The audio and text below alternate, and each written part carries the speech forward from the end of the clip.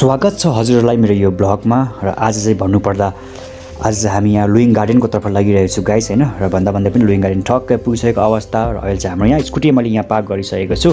त्यहाँदेखि धेरै दिन बादमा आज हामी हैन साथीहरुसँग यहाँ ठक्कै भेट भयो। हाम्रो दाजुहरु हुनुहुन्छ बिके दाजु फुर्बा निमछिरिङ अनि हाम्रो यहाँ गोपाल दाजु हुनुहुन्छ।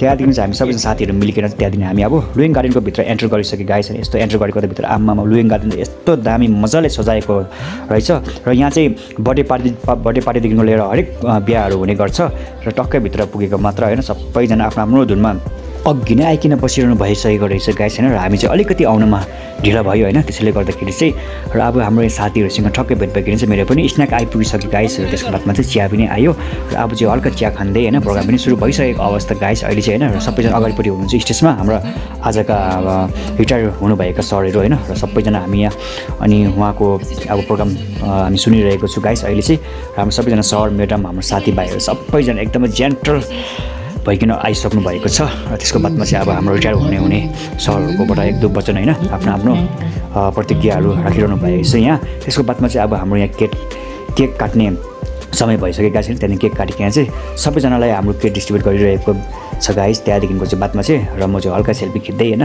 अनि हल्का साथीहरुसँग अब खदा निकालिकन अब खदा लाउने बेला भइसकेको छ गाइस हैन। र सबैजना हामी अब रिटायर हुने सर म्याडमहरुलाई खदा लाउनको निम्ति हामी त्यो लाइनमा बसिरहेको छु गाइस। त्यसको बादमा चाहिँ अब हामी खदा सदा लाउने उहाँ चाहिँ हुनुहुन्छ हाम्रो डेस्मेन्ट डिपार्टमेन्टबाट रिटायर हुनुभएका अनि रेग्जिन सर हुनुहुन्छ है। त्यसको बादमा चाहिँ अनि हजुरलाई बताउन चाहन्छु उहाँ चाहिँ हाम्रो हुनुहुन्छ डिआर थापा सर हुनुहुन्छ। त्यसको बादमा चाहिँ अनि हामी सेक्रेटरी म्याम्सहरुसँग चाहिँ हाम्रो लेडिजहरु सबैजना हैन फोटो खिच्न लागि उहाँको वरिपरि बसेर चाहिँ फोटो खिचिरहेको छ गाइस अहिले चाहिँ हैन। सबैजना आमामा एकदम दामी ब्युटिफुल लेडिजहरु हुनुहुन्छ यहाँ स्टेजमा चाहिँ फोटो खिचिरहनु भएको छ।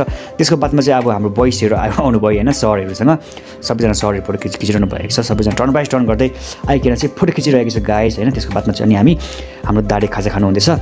त्यसको बादमा चाहिँ अब हाम्रो यहाँ प्रोग्राम सुरु भयो गाइस हैन। र सबै कतिले नाचिरहनु भएको छ कति गीत गाइरहनु भएको छ कति डान्स गरिरहनु भएको एकदमै रमाइलो क्षण भइरहेको छ गाइस हैन। एकदमै भन्नुपर्दा त के भन्नु हजुरलाई एकदमै भनेर पनि भन्नै नसक्ने त्यो प्रकारको मजा आइरहेको छ गाइस हैन।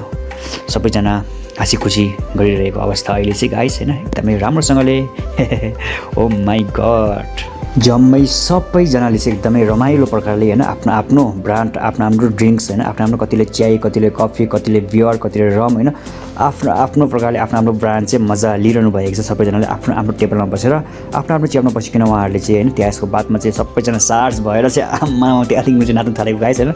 एकदमै रमाइलो उहाँ दुईजनाको त आम्मामा डान्स त के भन्नु अब भनेर पनि हैन एकदम दामी मजाको गीत भइरहेको छ गाइस हैन। र हजुरलाई म गीत चाहिँ सुनाउन सक्दिनँ किनकि चाहिँ कपिराइट आउने गर्दछ। त्यसैले गर्दाखेरि चाहिँ हजुरलाई म गीत नसुनाइकन खाली डान्स मात्रै देखाइरहेको छु गाइस हैन। र एकदमै रमाइलो क्षण भइरहेको छ गाइस हैन। आफ्नो प्रकारले आफ्नो डान्स गरिरहेको अवस्था सर सबैजना एकदम मजाले हैन दामी मजाको भइरहेको छ गाइस अहिले चाहिँ। मलाई चाहिँ भन्नुपर्दा डान्स चाहिँ त्यति आउँदैन नि त त्यसैले गर्दाखेरि चाहिँ मेरो चाहिँ डान्स नदेखाएको अनि हजुरलाई म अरूहरूको डान्स चाहिँ देखाइरहेको छु गाइस अहिले चाहिँ। यो भन्दै म आजको भिडियोलाई यहीँ राख्न चाहन्छु।